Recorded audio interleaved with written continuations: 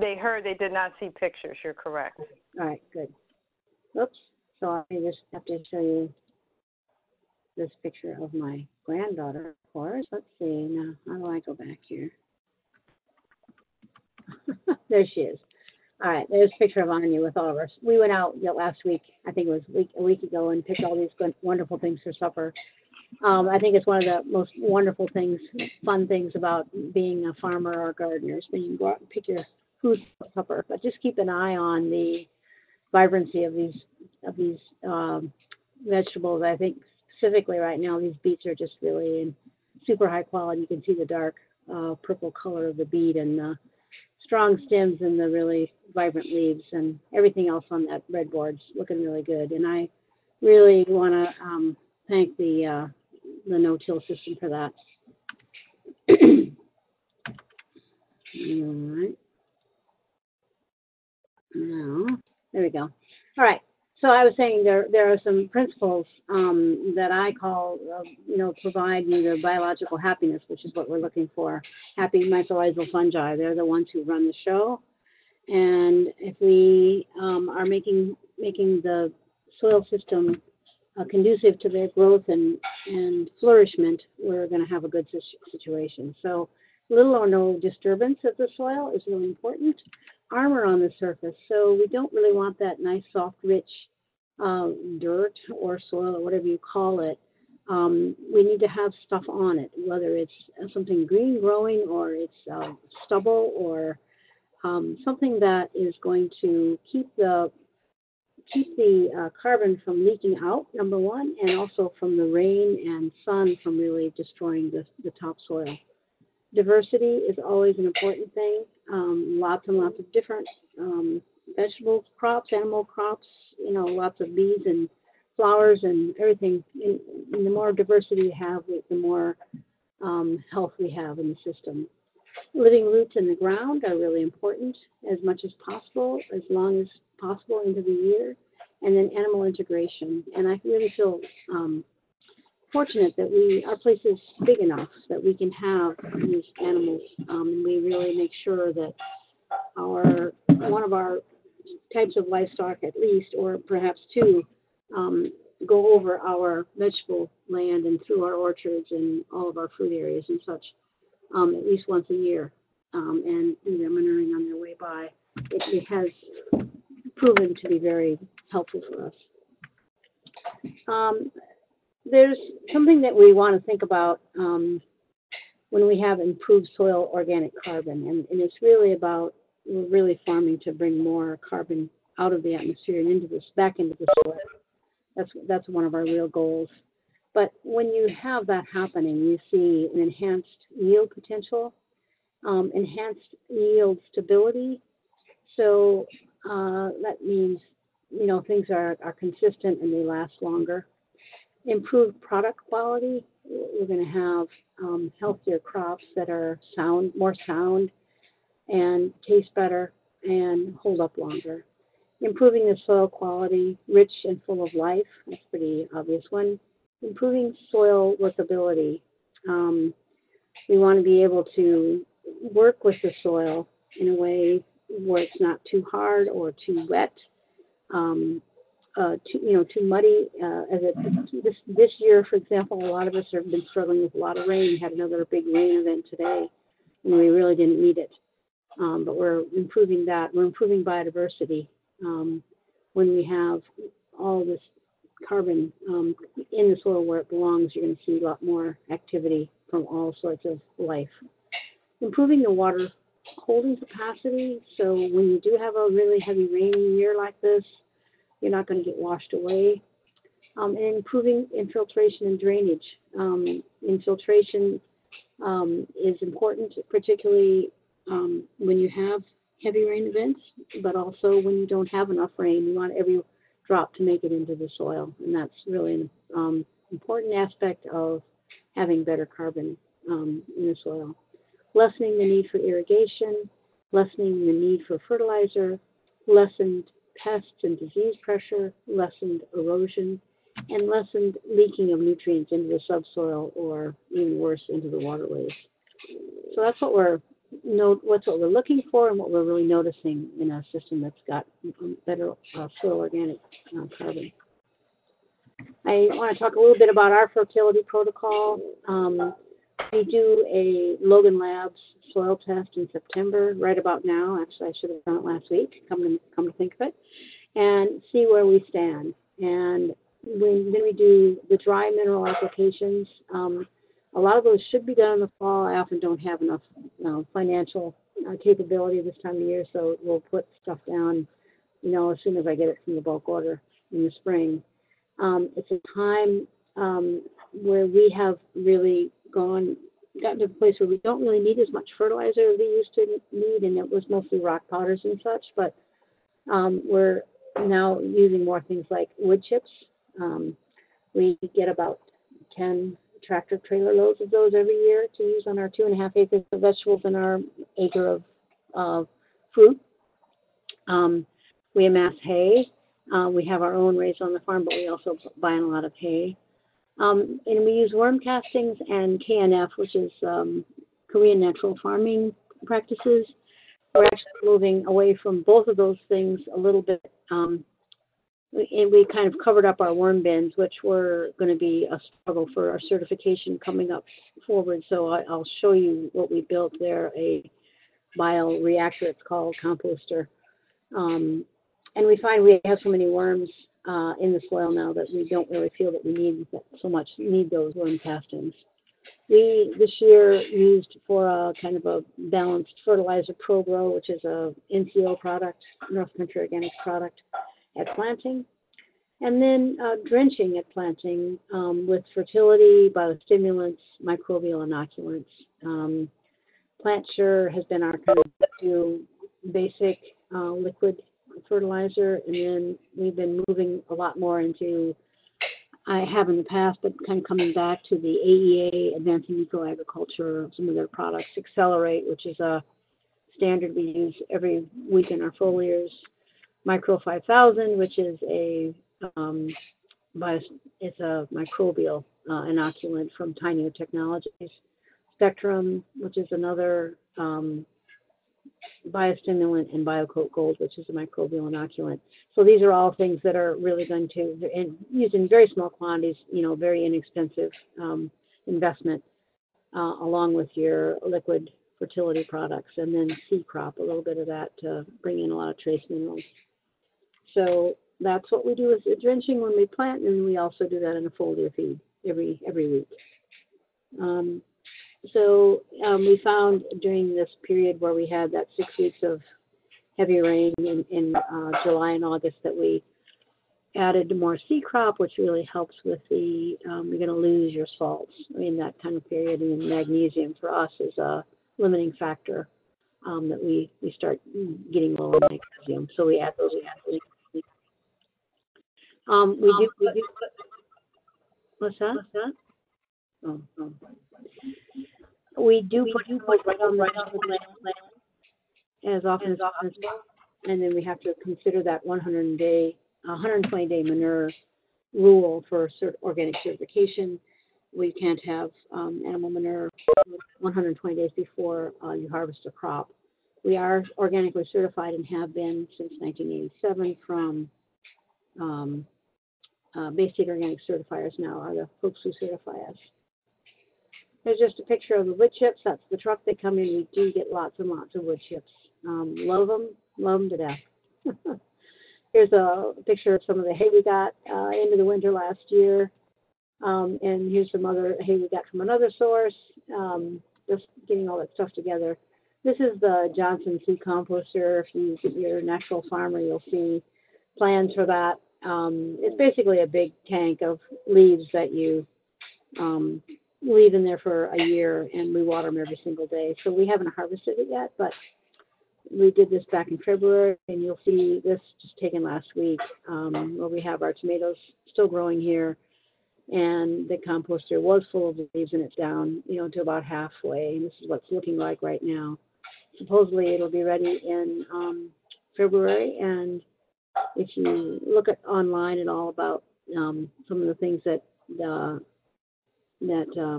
David Johnson has done at New Mexico State University is pretty impressed by it's a fungal inoculant, similar to bokashi or Korean natural farming products. So the idea with a fungal compost is that you don't turn it because you want the fungi to be able to really develop their strands throughout the compost and really break down the whatever your substrate is very, very carefully and thoroughly. And as we found with the Korean natural farming compost that we've made, it's a very, very strong inoculant. It doesn't take much to do a lot. Here's part of our process. There are 3 cows. We moved them around one side of the road this year. They had the whole winter. They got like a quarter acre, half acre a month for all the months of the winter. And really, we fed them out there, and you can see they manured their course and then planted there in the spring. And here are our turkeys. They are about to move into our vegetable areas that are done for the year. But right now, they're going through our orchards. So they're going through our orchards and fertilizing around all of our fruit trees. So we're very thoughtful about trying to get all of our open land covered with some animal manure at least once a year. That really builds quality, also builds a lot of quality for the fruit trees themselves. And then here are turkeys. Last year we were taking them right through the field, so they move once a day, and it's just a way they eat down the residue, and then depending on the time of year, we might plant a cover crop before fall or do whatever else we're going to do to make it ready for the next year. Our pigs live on the edges of the farm. They go into the woods and also keep the trees back out of our fields. That's a real challenge in New England. So just a way to, people often ask, well, how do you do these no-till beds? So we used to have a 4-foot walk behind, a tractor-mounted rototiller that went on the back of our Ford 2120. And so we've kept with that 48-inch bed size, and we have about a 20-inch pathway that we can mow easily. What we've learned a lot this year, Brent, who works on our farm, is very good with the tractor, and he's really gotten, I'll show you a little bit later, but gotten really good with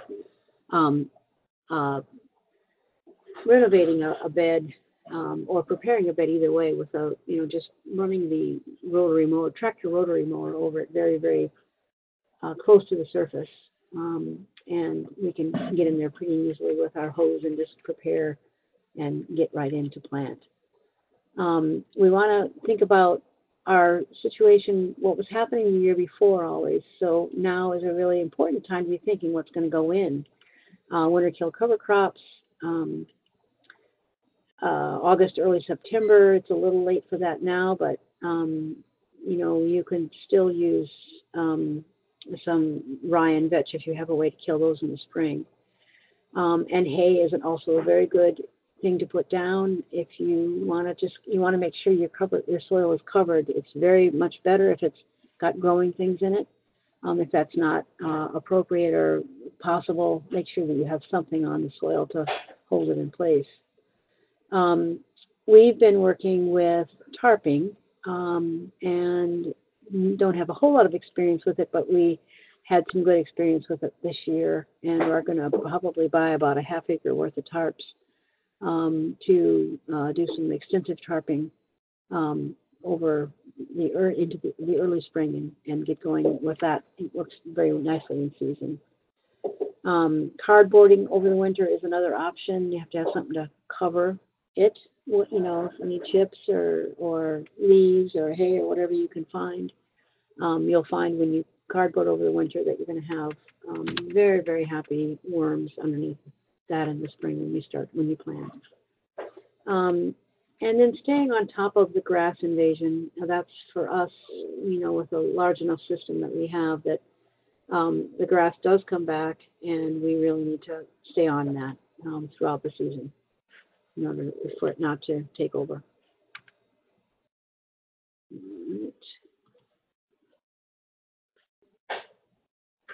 There we go.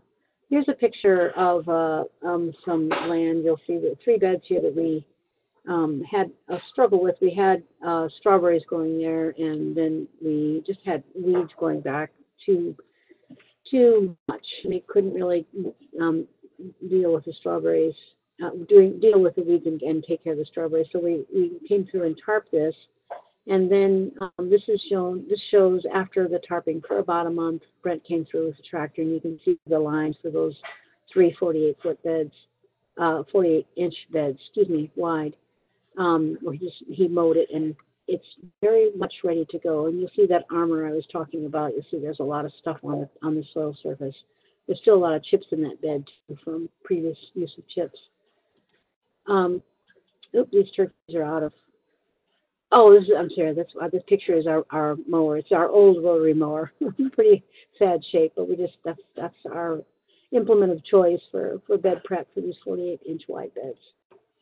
And here those beds are. We kind of lay out those sticks and strings, and you can see we've already planted in here, and things are coming up.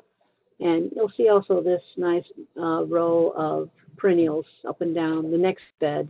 This is something I learned from Michael Phillips, reminder that it's so nice to have perennials stuck in your annual system, because you have not only lots of good food, and we're getting some beautiful rosemary and thyme and sage and lemon balm and peppermint and spearmint and all these nice herbs and some flowers, as you can see.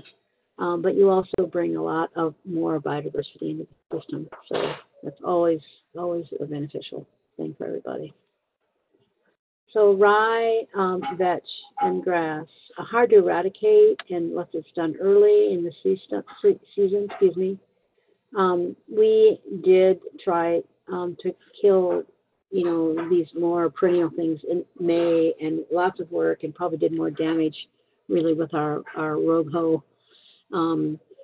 So doing that without having some sort of a system like a tarp, which we have found to work really well pretty quickly, or overwintering with cardboard, or I'm not a real fan of solarizing. I just don't feel that it does. I feel like it's too harsh on the soil to put down the clear plastic and burn everything. Rye and vetch are very incredible soil builders, so I find as much as possible, if I can somehow build them into the system and then be creative for how to get rid of them, that's what I'm looking for. And I've had some success, but I also, point to Brittany Overshiner, who's a very good grower in Eastern Mass, who's had very good success mowing your rye and vetch, and then just for a month, starting early May to early June, or early June to early July, being able to tarp that and come through and have that really very friable soil. So lots of stuff to try always. Here's a picture of we got Heifer Project went under this year, and they gave us some of their stuff, and one of the things they gave us were these tarps, and this is all we had were these 2 pieces of tarps. The piece in the middle you can see has already been tarped, and you can see how it's brown with some of that armor I talked about, and then this is the tarp on the land that's going to be planted. So tools of the trade, the Rogue hoe, I'll show you a picture of it later, but they're really wonderful hoe. It's a heavy thing, and it really does a nice job of helping you prepare, and meaning a little bit heavier implement. We use a hand lawnmower, nothing fancy, when we got down the street, reconditioned lawnmower, and our tractor rotary mower. You saw how old that was, our Ford 2120. And then lots of help. We often have a lot of volunteers here, so we work, with that fact that we have a lot of human help. Our one of our most important tools, I think, is the backpack sprayer. I just learned, especially as we get more our fertility more in place, which we've really been working seriously on for about 10 years with mineralization and such.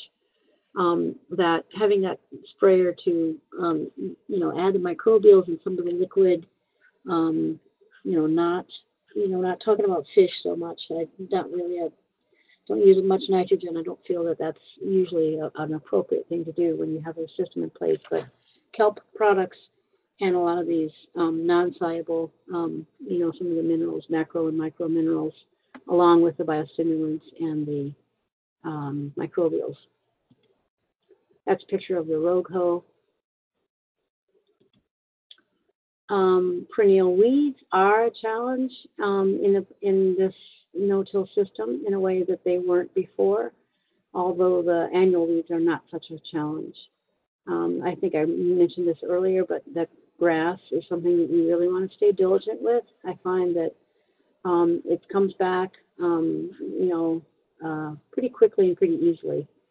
I don't want to be too harsh on it. I do keep grass pathways a lot because I do want to make sure that we have that growing root system for the mycorrhizal fungi. But you gotta keep on it. Yellow dock is another plant that we don't remember seeing so much before, but it's everywhere now. Early in the season, we dug a lot and tinctured it, and so that's it's got that good. As do many of these perennial plants. They have a lot of medicinal qualities. Burdock is another big one with a really impossible root, and you need a shovel to get that one out. Dandelions, very edible, very prolific. We use those sometimes in the CSA. Certainly, I dry enough for dandelion tea pretty much every day of the year. Cover crops like vetch,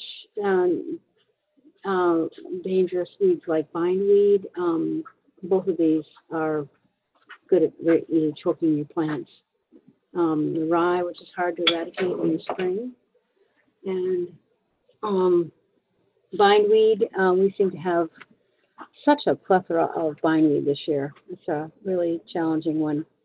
Bishop's weed is another thing that got introduced to our farm. Someone said, what do you do? Someone asked the question, what do you do when you have bindweed on your property? And the answer was move. So this is one we're working on. Thistle was something that has come into our system in a way that I hadn't seen it before. A beautiful plant. It's not too hard on you. It's a little hurts a little bit.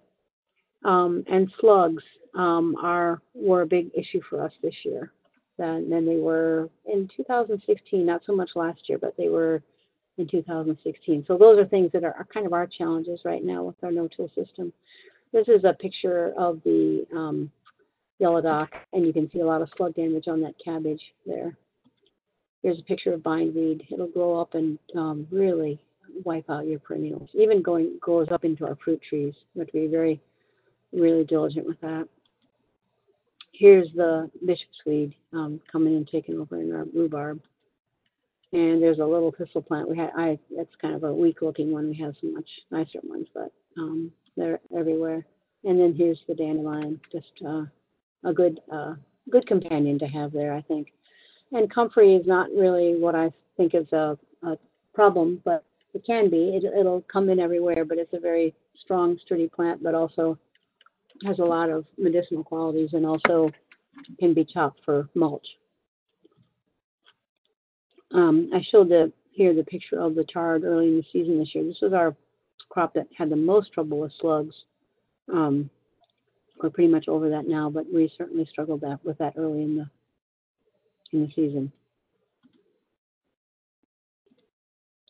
And here's some slugs in the cabbage early in the season. So some management details. If you dig too deep, annual weeds will reappear. So it's always important, particularly when you're preparing a bed or re-preparing a bed, is to really, I think one of the hardest things that people have is that we have all been taught that a clean seed bed is like nirvana. It's the close to godliness kind of thing. And we want to get every single thing out, and we want to make it really clean, whether we use a rototiller or a hoe or whatever we use.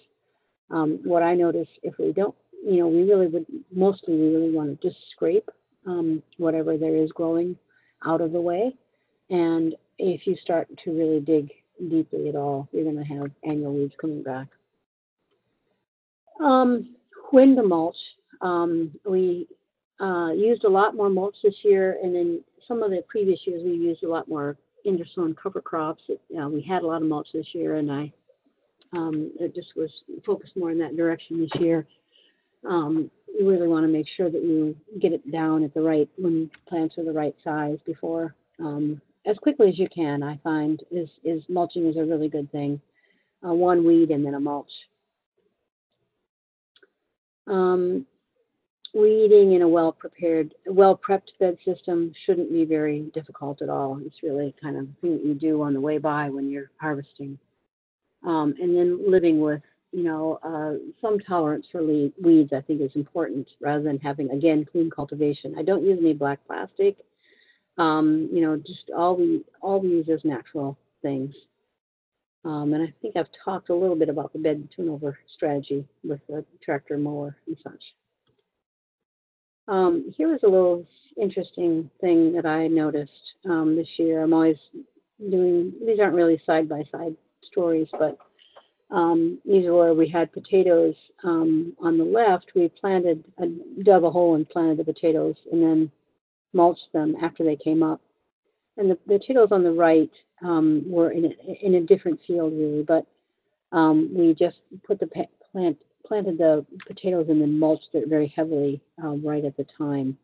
And the potatoes took a significant amount of longer time to come up, but the ones on the left died very early. They looked really good at the time, but it was right during the monsoon period, and we had a lot of rot. These other potatoes we harvested a month later. We just harvested them, actually. Beautiful, monstrous potatoes with these thick worms everywhere. These are earthworms that are, as thick as your finger. Really, really nice. And these are some of those potatoes. You see, I neglected to add more mulch, which we should have done. You see some greening there, but really incredible crop. These are just to show that, carrots, the bane of our existence, probably a lot of people's existence, but we did have some annual weeds in this area. It's not that we are weed-free, but it certainly is much different than it used to be. So here's a little sequence I wanted to show you where we just put in some cauliflower plants after this was tarped. We came through and mowed it, and then we just dug holes and put in the cauliflower. You see that there's still a lot of residue on the bed. And here they are later with, and then we, as soon as we could, we mulched pretty heavily, same area. And then this is, again, that same area with cabbages, really beautiful, high-quality plants. And there's some of the cauliflower, after you, in that system. I think we found that some of our best crops this year are in these places where we had some, of course, we had cows there, and then we had a lot of greenery grew back. We mowed it and tarped it, and then took off the tarps and planted, and that's where we had some of our best crops this year. Here's some beets. They're right next to that whole area I was showing you. Little beets that we again, you're looking at a soil that's not a clean cultivation, and you see this pathway between that we tend to leave things in. This is them emerging as from seeds out of the soil. And then here they are now. And then you remember that beet that I showed you at the beginning. Some of the highest quality beets I've ever grown on this farm. Brent went out and mulched these really heavily with hay in the interim also. So it's a enjoyable system to work with. It's really enjoyable to go out and pick really, really healthy crops. Can't say that enough. Here's a picture that shows you on the left we had a early crop of not so good beets. We had transplanted them in, and then we had that dry period, if you remember, in May and June. A lot of grass grew up. We came through with the mower, and then here we are 2 days later, Monday, that was Monday, and on Brent came through with the tractor mower, and on Wednesday we came through and we're planting already. So the tractor mower, we come through with a hoe and, did these rows and then put in these Chinese cabbages and lettuces. So you get a sense of the roughness of the terrain. It's not your seed bed that I certainly grew up thinking was the right way to go. Here's an example of a couple beds that were lettuce, and we just came through and did what we would call a racing stripe with a hoe and just kind of pulled back some of that, some of the residue, and then planted a squash seed down the middle of that. Still harvesting squash from that area.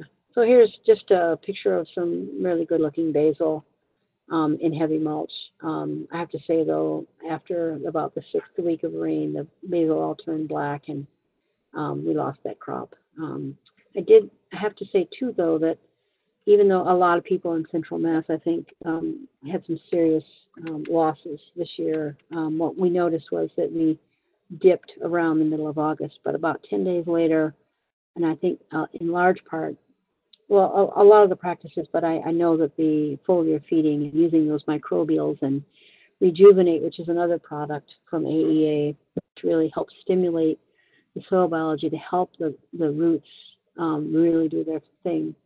We were able to really get back on track again and have some really nice fall crops again. Just a shot of some beans and corn, pole beans and regular beans and corn. Nice. That was a nice section there. Julie, could you take a question at this point? Sure. A viewer sent in a question about voles. She's in a no-till system and she's having heavy issues with voles. Yeah. Have you had issues with voles, and how do you control them? We do have a lot of wildlife in our system, but we have 4 cats and a dog, and now we just got a new puppy today. But those guys are out there in the fields with us all the time, and we don't feed them as much as they need, so they do a little hunting every day. And I really can't say enough about having, dogs might be harder for you if you're in an urban setting, but having cats and really encouraging that wildlife. And of course, a lot of the wildlife, coyotes and other things will come in here into your habitat too. If you have things to eat, things will come. And we have, millions of frogs, and we have snakes and all those other things too. So, I think cats and dogs are really frontliners for us. Here's some peppers, exquisite peppers this year. Just the best we've ever had too. These are in an area that had been tarped, cow manure in the winter, and then mowed and tarped, and then planted into that rough terrain, and then mulched heavily. I was just taken by the color on the bean flowers this year. Now we struggle with a lot of. You'll see already some of the damage on some of these leaves here that are the Mexican bean beetle and some of the diseases that come in on beans. We certainly struggle with those. Some years we've lost them altogether. We're at a place now where we're getting, maybe 4 weeks off of our beans before they go down. So I don't feel like we're totally where we want to be with the green beans, but what you'll see is this vibrant health of these really stupendously colored flowers. Here's some really incredible leeks this year, and onions too that are left. Really one of our best onion crops, and our leeks. The leek bed to the furthest to the left, we harvested that one for 6 weeks. Really monstrous, incredible leeks. We're very happy with this system. And I think I showed you this one because you see the grass in the foreground. Now that's where the onions were, and all this it's back quickly. Our strategy for this area is that we're going to come through. Our turkey tractors are going to come back down through there, and then we'll mow that, and we're going to cardboard that whole area and cover it with hay this year. We're going to do a 1/4 acre in cardboard, a 1/2 acre in in tarps, and then work with those early in the season, and kind of we'll see how we go with the rest of the farm, but try to work those systems around the farm. This cucumber bed, just really outstanding. Lasted. We just took it out this week. Excuse me. Had to be 2 months of harvest of really high quality cucumbers that didn't, it didn't die. Really healthy land. These tomatoes look really good in here in this picture, but they're another one of those things like the basil that really took it in the chin. When we were underwater on August 14th, about 2/3 of our farm was underwater. After that, it got the early blight and went downhill. We still have the tomatoes, but they really got a lot of disease. So we did struggle a lot with the water, even though we didn't lose things completely. This is just to give you a sense of the amount of hay we use. Those pepper plants early on, but really seriously mulched everything. And here they are last week. Really beautiful, waxy leaves and really vibrant plants. Oops, I guess we saw the leaks twice. And here's the chard that we were struggling with early on in the season. Finally starts to get this really, it starts to build lots of lumps and bubbles and lots of ways that it's reaching out to do more solar collection so it can build its roots. That's what we're looking for. Here's some collards that collards is always a struggle for us. The cabbage looper, and you can see a little bit of damage from the slugs too, but really high quality this year. Oops. Just some nice pictures of our kale. We call this our like a kale plantation. It was 5 beds, and we harvest several $100s of kale off of there every week, and have been continuing. We plan to do that for quite some time going forward. I just lost a couple pictures here. Let's see what happened here if I can go back. Let's see. Shoot, let me try again here. See what happens.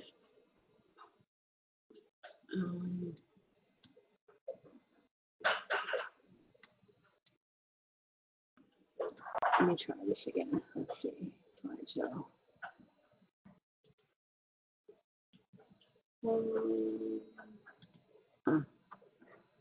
Don't know what's happening. You can always scroll down and scroll down the pictures to the left to get to the ones you want to go to and manually do it. No, I can't get this to be really big now also, but anyway, I'm almost there. There's just a picture of our winter squash also, really high quality this year.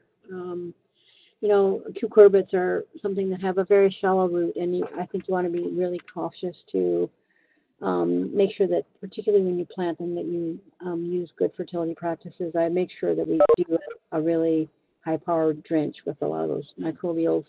The beginning makes a lot of sense. I saw a note from Lucy, but I couldn't read it. Yeah. Actually, there was a question about weed seeds. How do you avoid bringing in weed seeds with the hay? I know that's a common issue. Yeah, there are weed seeds in the hay.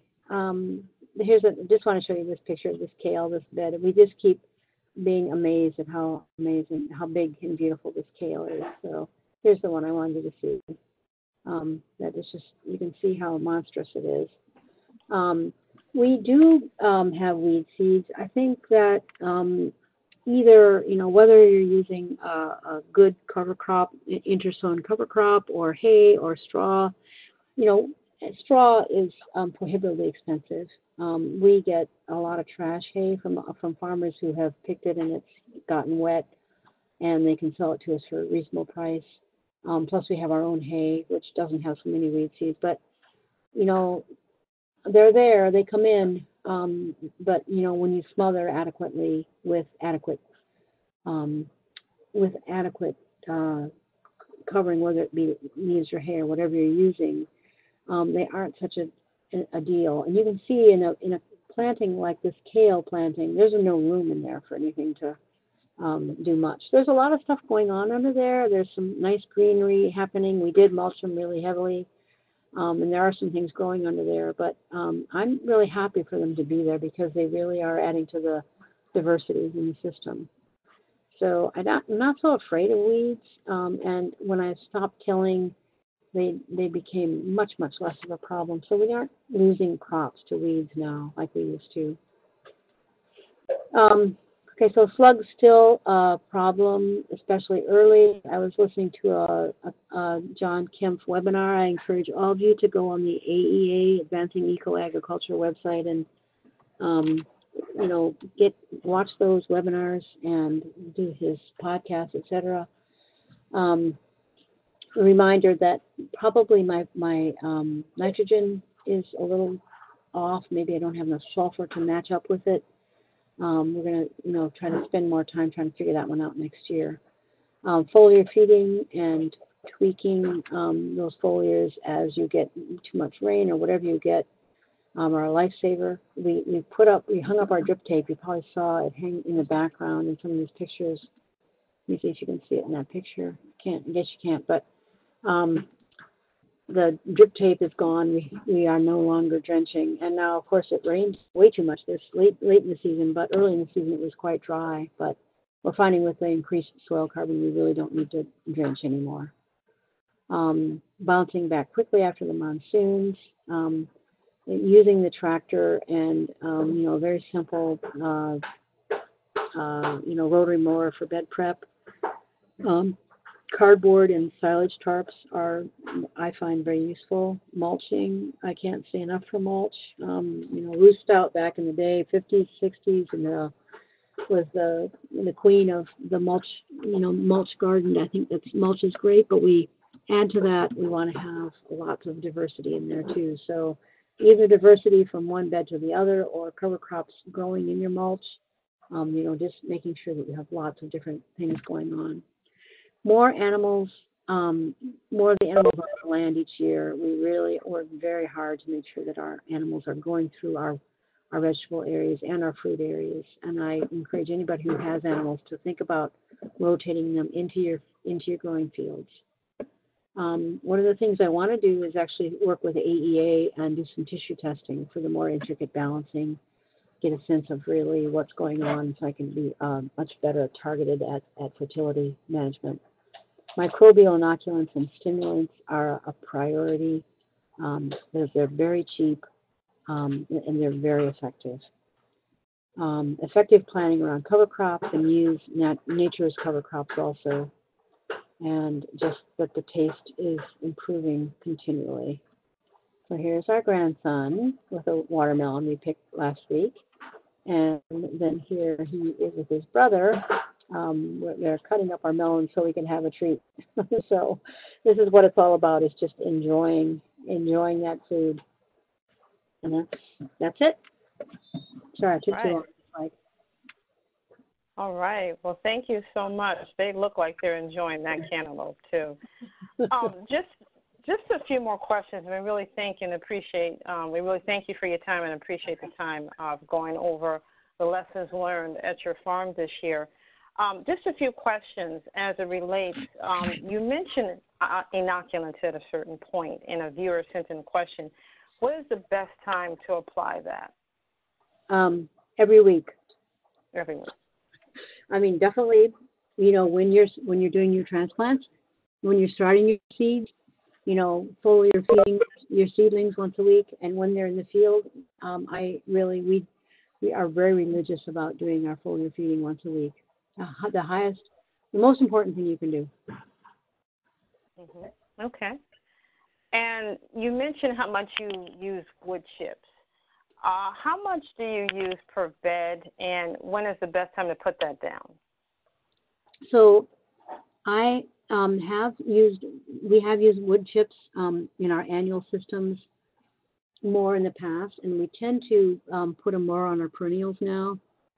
We have so many perennials that we, even this year, have not even been able to get all of our fruit trees covered with mulch with wood chips.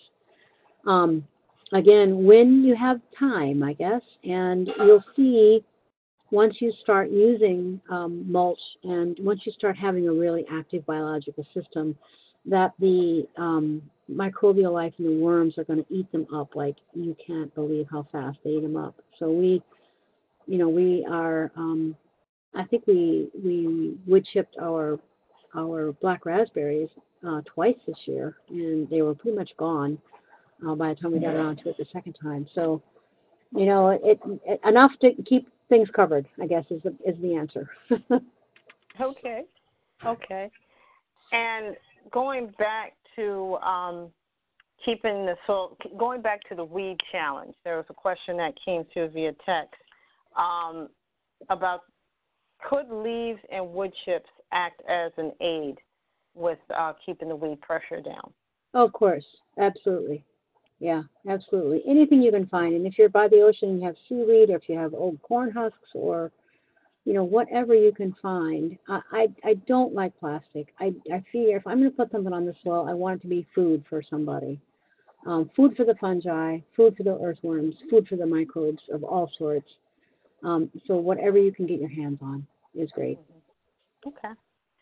And in our last question for the night, you talked a little bit about the different tools that you use, quite a bit of the hand tools. Would you think that broad forks and pitchforks could be good tools for turning over soil? I don't know about a pitchfork for soil. Broad forks. Broad forks, I think, should be considered a temporary tool.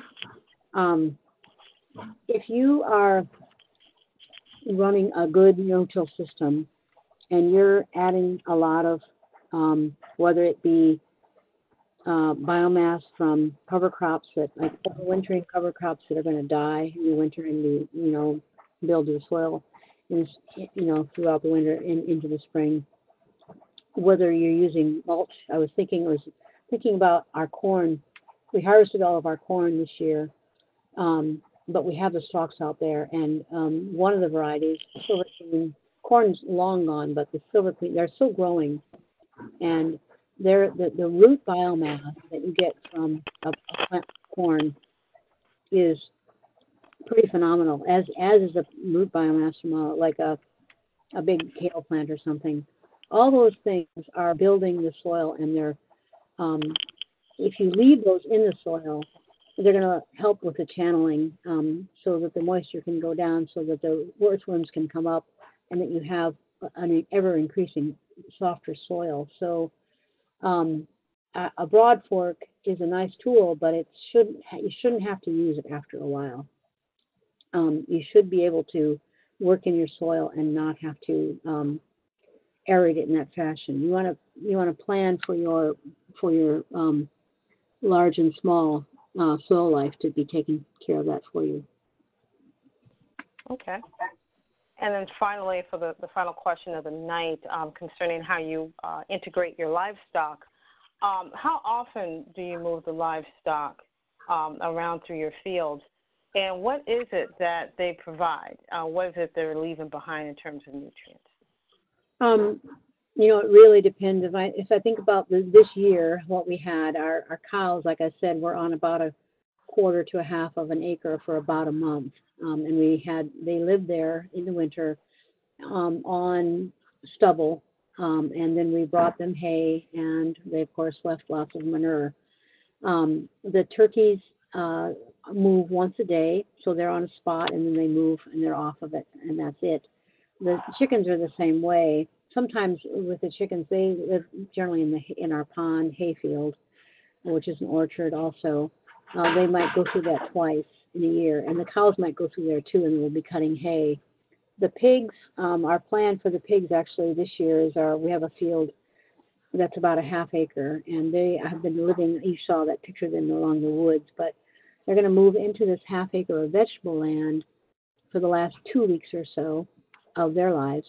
And, they'll root that all up for us and manure it for us. And then my idea is to plant rye there and vetch and overwinter it, and then mow it and tarp it in the springtime. So, it's always, it's whatever works. The chicken tractors, turkey tractors, well, I'll be taking them through the vegetable areas that are spent now, and they'll be there on the spot, be like 25 chickens or 15 turkeys in an area for one day, and then they move on. Okay.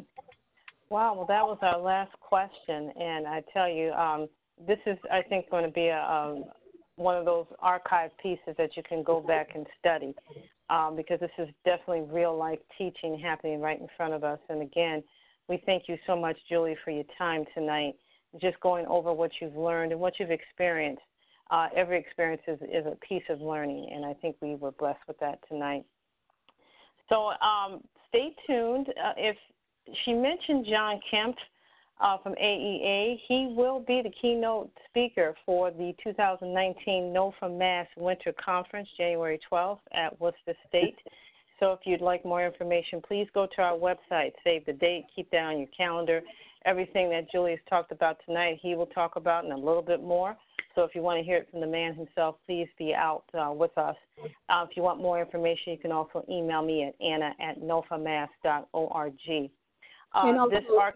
I just want to say to people that people can email me whenever they want to also, and come to the farm. Yes. Like, happy to share whatever we're learning. Did you can you put up your contact information, Julie, one more time? If you can go to that slide. Go back up there again, Yeah. There it is. Okay. So feel free to reach out to Julie directly. Also, this video or this webinar will be up on our archive screen, our archive page in YouTube by the end of the week. If you'd like your own personal link, just reach out to me, and I will send that to you. Next month, October, we'll be talking a little bit about some of the regenerative processes that organic gardening can be used in terms of our incarcerated personnel. So we'll have Renee Portanova from the New Garden Society talking about the wonderful work that they do within the Suffolk County prisons on the eastern side of the state. That is something that, please remember, keep that on your calendar. We will send you out email reminder. Also bring a friend to that. Going back to the soil has a lot of health benefits, and for those who are incarcerated, it brings a sense of peace and healing. And we're looking forward to her presentation October 27th, same time at 7 p.m. I'd like to thank everyone for joining us tonight, for taking time out of your busy schedules. We really appreciate you. Look forward to seeing and hearing from everyone next month, and have a great night. Peace.